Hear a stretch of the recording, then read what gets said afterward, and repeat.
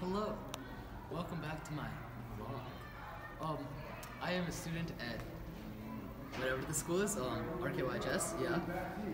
Located at 101 South Orange Avenue, Livingston, New Jersey, 07039. Okay. The topic we chose was Kippah. Probably should put that on. Why was I interested in learning about this mitzvah?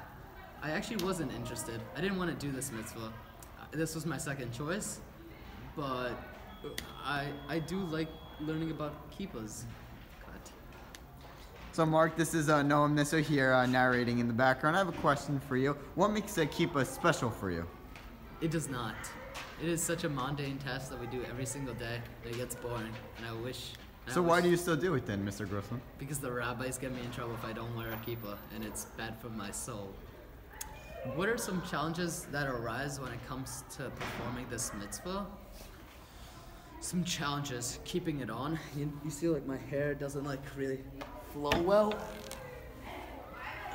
I'm repping Jared Carmelo's kippah right now, but yeah, so, and also like if I'm walking, I don't want people to see I'm Jewish, because then they might like try to stab me. Like I would beat them up, but I don't want to get stabbed.